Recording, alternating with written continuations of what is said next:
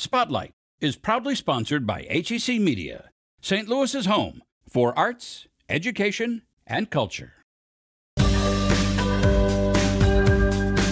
Our flag is being the geospatial center of the nation, of the world. Throughout the show, you're kind of witnessing this shift, this change. I found what truly makes me happy.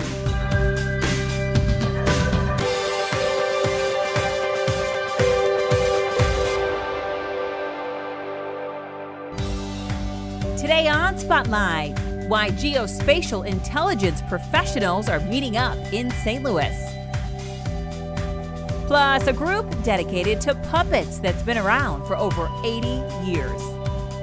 And then tracking the COVID variants by testing water samples in Missouri. But first, meet the former music director for the St. Louis Symphony turned author. It's Sunday and you're watching the Emmy Award-winning Spotlight.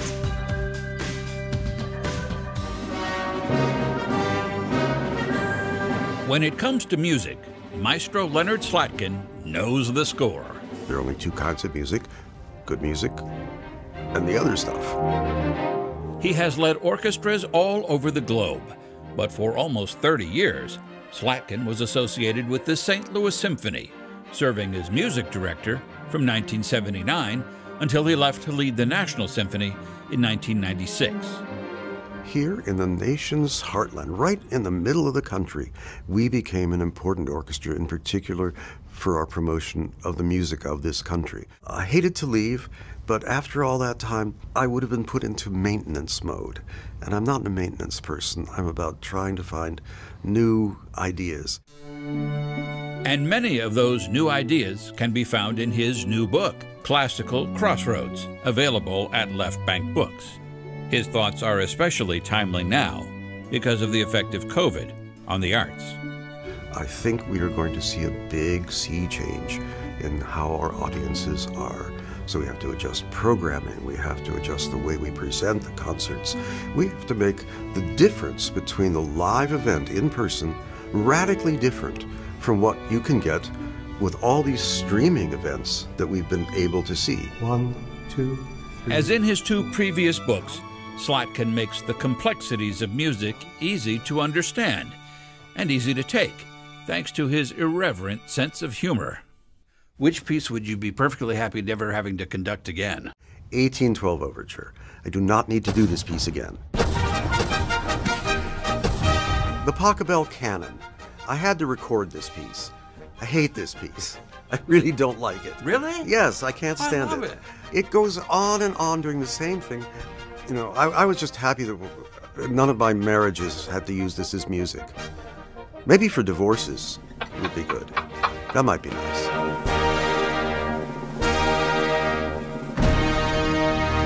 You are not only from Hollywood, so to speak, but not just geographically, but really of Hollywood because of your parents. Amazing. I'm a studio brat. My father was the concertmaster of the orchestra at 20th Century Fox. My mother was the first cellist at Warner Brothers, and her brother was the pianist at Warner's. So if you've seen films from about the late 30s to about 1956 from those studios, you've heard my parents. You've heard them all the time.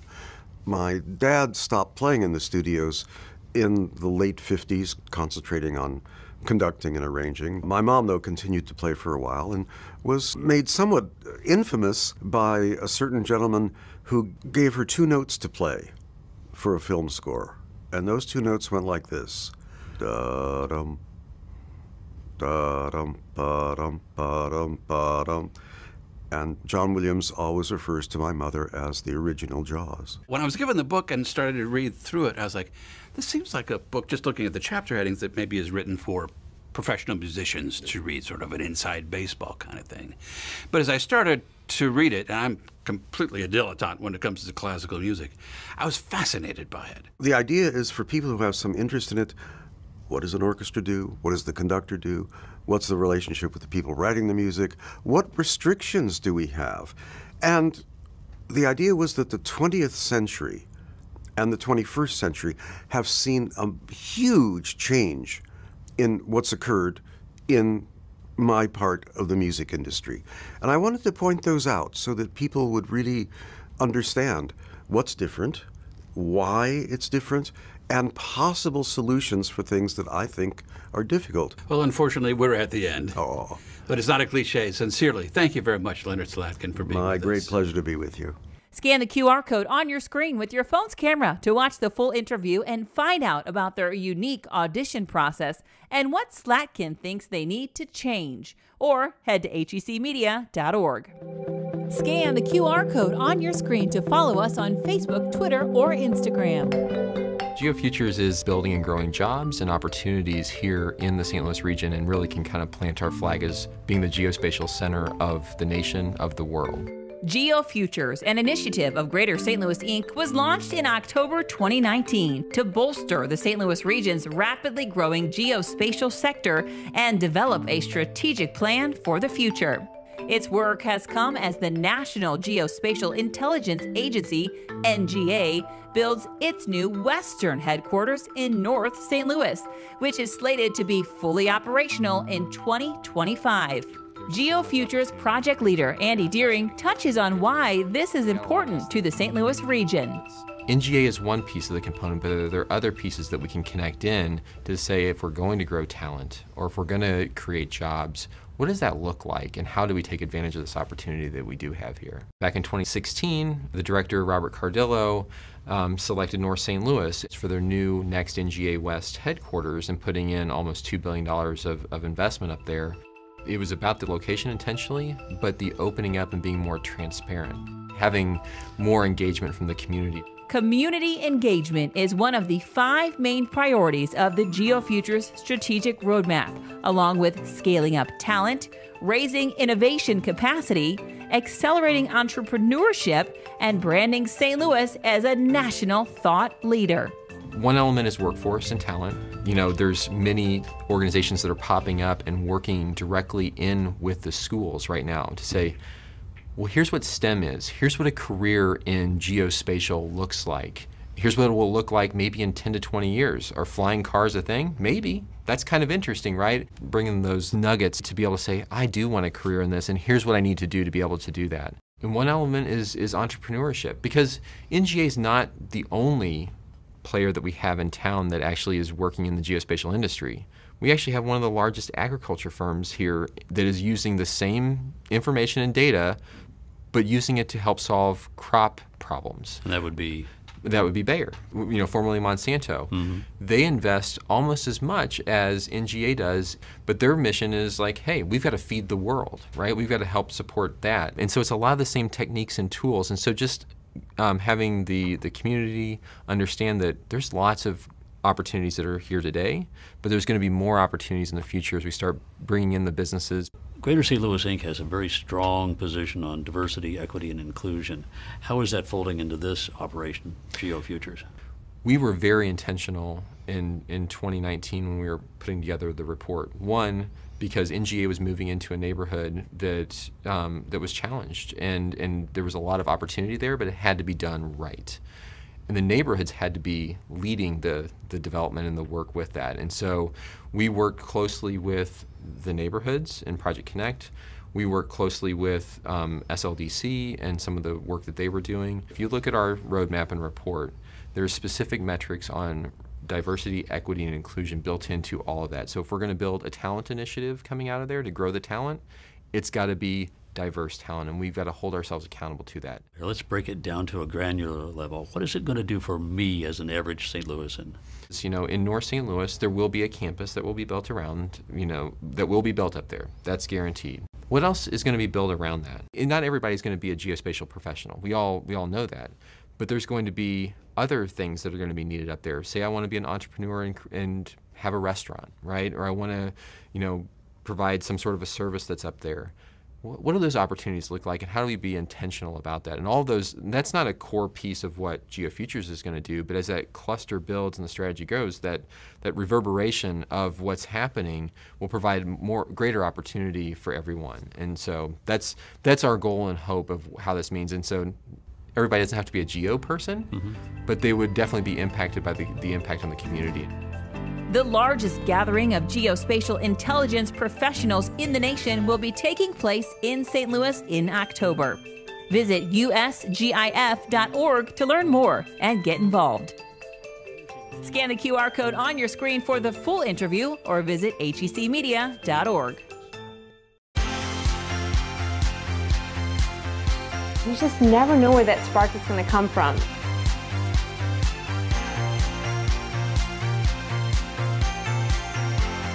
We're putting a human touch to everything through the vehicle of art.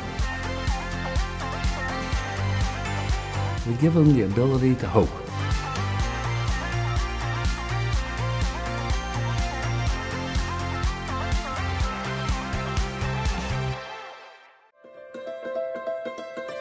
Hi, my name's Michelle O'Donnell, and I am part of the Puppet Guild of Greater St. Louis. The Puppet Guild of Greater St. Louis is a nonprofit, grassroots, volunteer organization that was formed in 1939 here in St. Louis.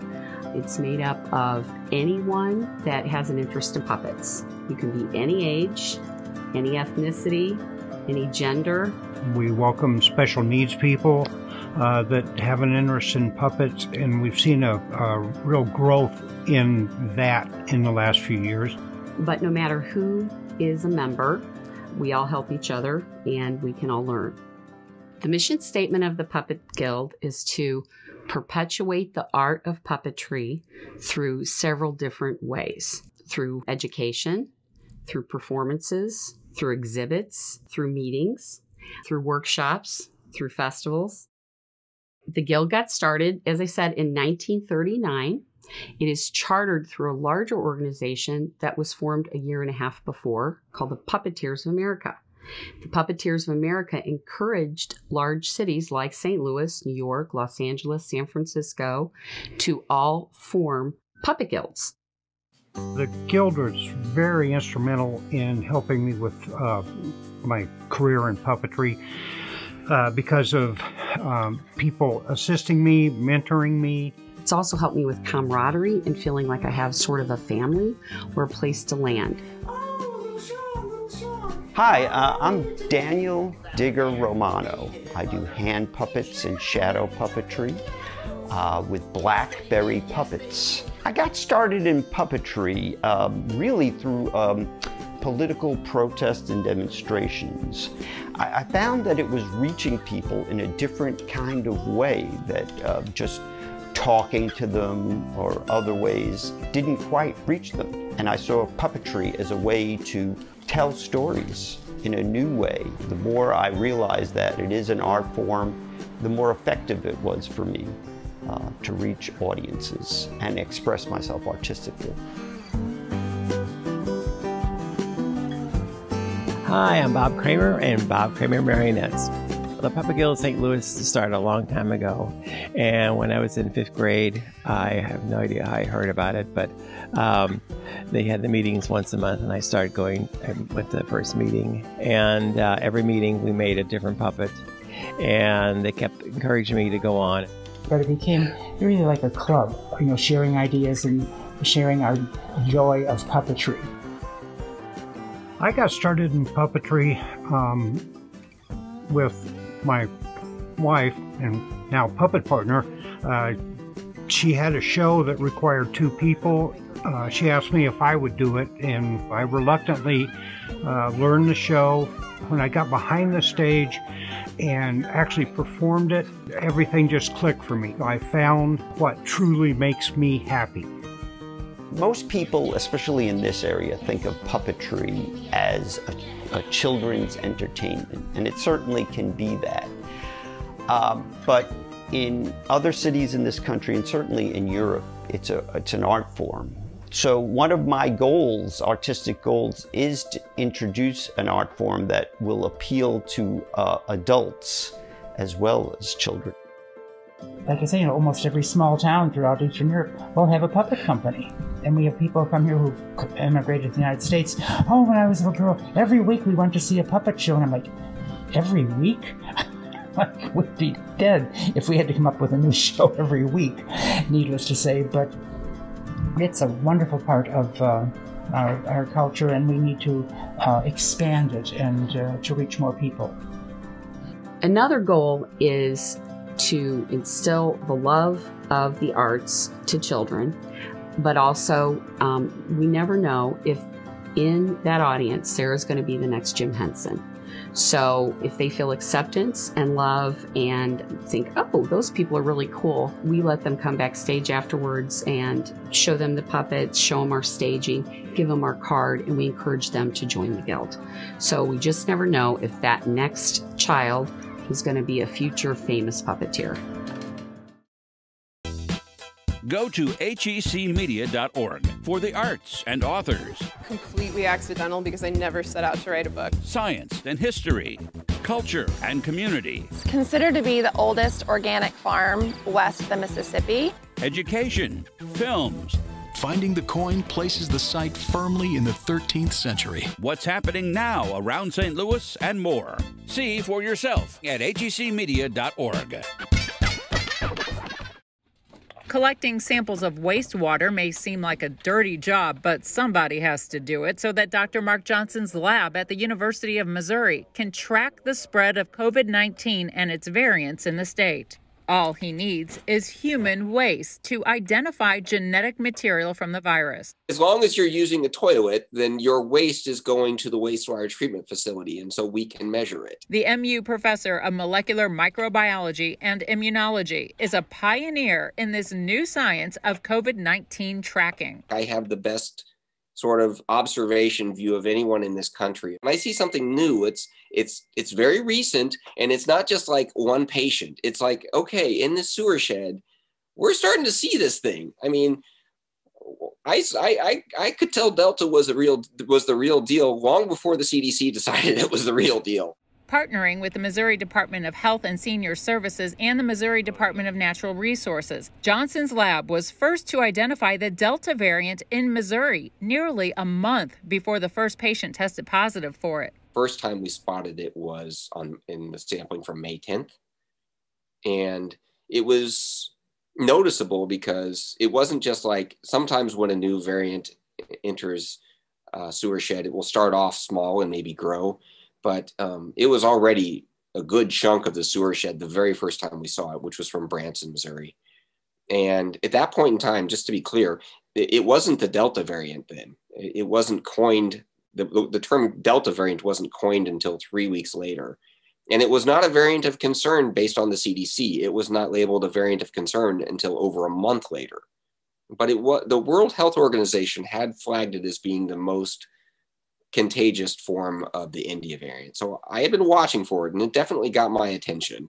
By testing wastewater from communities throughout Missouri, the lab then successfully tracked the spread of the Delta variant across the state. Missouri is the first to have this level of success with wastewater surveillance. Johnson says that's because his viral sequencing protocol is different. No one else is saying, oh, let's do it the way Missouri's doing it. They're all continuing to try and get the whole genome every time. And the way Johnson is doing it quickly identifies variants. We developed the techniques where what we do is we look at a very small piece of the SARS-CoV-2 genome.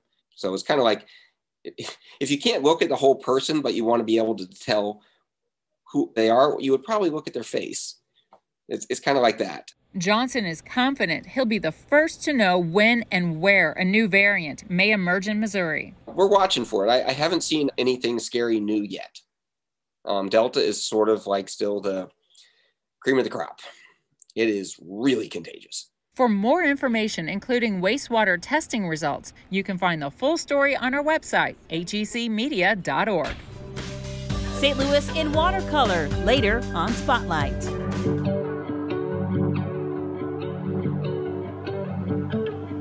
We are here at the Craft Alliance, and I'm excited to present Unearthed Timekeeping Mound City. So my work is totally mixed media. I love to just combine a plethora of materials. So because I'm trying to tell a story about time, there's a lot of repetition. I use a lot of photography and news headlines, and I'm doing deep dives into historical documents. Looking at St. Louis as a whole, I go all the way back to the Mississippi and the Pennsylvanian era where there's literally just covered in sea. I wanted to take a look at who were the inhabitants, but not just people, looking at plants, nature. As you walk through the show, you move into the future. And I'm looking at this sort of destruction of the mounds that were incorporated all throughout. There was over 40 mounds that were here, and now there's only one. So throughout the show, you're kind of witnessing this shift, this change. And as you move into the future, I'm looking at colonialism, I'm looking at slavery, I'm looking at who were the inhabitants coming forward through that time. And so I do a little bit of a deep dive into Dred Scott and how he sued for his freedom and how that history has carried forward. I do have an interest, personal interest in not just like geology and plants, but also in social justice and looking at like who gets to live here and who gets to be a part of this land. And so looking at Dred Scott kind of led me to looking at the riots that happened in 1917, looking at the riots that happened in 1949, examining racial covenants. And to do that, I'm looking at images of maps. As you move forward, there's a piece about Mike Brown, and for me it was just more like this catalyst in history. There's just all these protests, this uprising of people being like, we gotta make some changes. And so the last two works of the show really encompass this sort of sense of activism, and I'm looking at different activists using their imagery as my material. And how are they carrying forward a new energy in the city? I like to think about moving forward. How do we take the past, not ignore it, but carry it forward in a new way and create something different, something better that allows us all to be here. Not just people, but like nature and plants and everything. We're all connected. And I think that's the heart of the show, is there's beauty in recognizing that every single thing is connected. I hope you can make it out to see the show. It is up till October 23rd, and for more information, just go to craftalliance.org. HEC Media, bringing you culture and community. Find all of HEC's positive programming and award-winning content at hecmedia.org.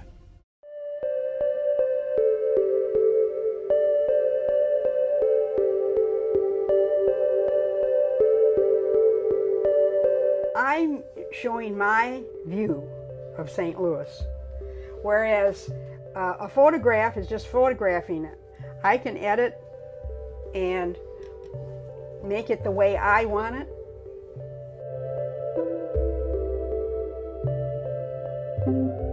At one time, I didn't have the city building here. At one time, it used to have Busch Stadium. Busch Stadium's gone where it used to be. And things have really changed. I am Marilyn Bradley. I'm an artist. I did all the illustrations for the book St. Louis in Watercolor. Here is what I like. This is the one over at Faust Park. Marilyn Bradley has been painting for over 60 years. Her favorite subject is St. Louis. Her first published book in 2008 was all about the city's architecture. This book, St. Louis in Watercolor, Living History in the Gateway City, digs into its past and its present. This started out in St. Louis, and the bottle itself has evolved and moved from place to place. There was more than one bottle. So this one is downtown near the Arch, and it's one of the last left. And this all came from the World's Fair. I don't know if everybody knows that U-City really began because of the World's Fair. There are over 100 paintings in the book, each with a story. Forest Park is younger than New York's Central Park, but 500 acres larger. The Boathouse Lake dates back to 1894, and we have 6,000 people to thank for digging it by hand for $1 a day. Eat Right on Choteau Avenue has been around since 1935. The diner was renovated in 2018, but COVID closed it completely. The Lamp, naturally, everybody knows that it's haunted, but you can stay overnight. I don't know if people realize it. It's a guest house. This particular building has so much history. It was next door to the Demonil house. Demonil goes all the way back to Choteau, the same family. So the Lamps were next to it. But there has been a lot of suicides in the family for here, and even in this particular building. And I think that's why they consider this a ghost house. She paints with watercolors, I paint with words. Jennifer Grote-Peter is a wordsmith. She authored the stories in the book. Everyone knows St. Louis is rich in aviation history, but did you know that Charles Lindbergh actually got his start on a mail route from St. Louis to Chicago in a plane housed right here at the Historic Aircraft Restoration Museum? And you look at the aircraft behind us and you may not realize that those shiny wings are fabric. You're in a fabric airplane. The scarf is blowing, trying to keep the castor oil off of your face, and then you ingest this castor oil, and we won't go into what that does to you later, but they don't cover it in flight school. One of the stories reads like a true crime podcast. Webster Groves was founded on a homicide way back in 1896. One day, a man named Bertram got off the train from Chicago. A young teenager offered to help him with his luggage. After taking him to town, he stopped inside the local saloon to tell his friends of the well-dressed man with cash. One of the boys suggested that they rob Bertram. And one of them had access to a gun, so he went home and got his gun. And they didn't know Bertram was also armed. And he shot one of them. So they shot back, and Bertram died on the spot. At the time of the murder, Webster wasn't officially a town and had no police department. The outrage continued in the town, and they're like, we need a police department. Let's be a town. So they incorporated as a city exclusively to hire police. And the second thing they did was start taxing saloons until they taxed them all out of business. And until about 2017, 2018, somewhere around there were no saloons in Webster. What is now Laclede's Landing holds a lot of history. Its cobblestone streets are the only thing left from the original 1780 French settlement. As the urban legend goes, it also houses a haunted alley. Following the Great Fire of 1849, there was a cholera epidemic. People were dying in the streets. The cemeteries were full. You've got nowhere to go with those bodies. So they started stacking them up in Clay Morgan's alley. To this day, spirits, it is said, can be seen roaming the streets of St. Louis. St. Louis has a beautiful future ahead of it, but we don't want to lose track of what we had. And I think that's what's important about the book.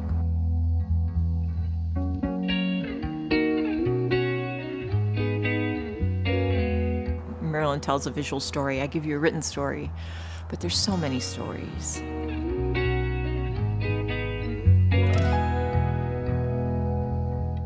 Next week, a STEM-based workforce education company training 16 to 24-year-olds.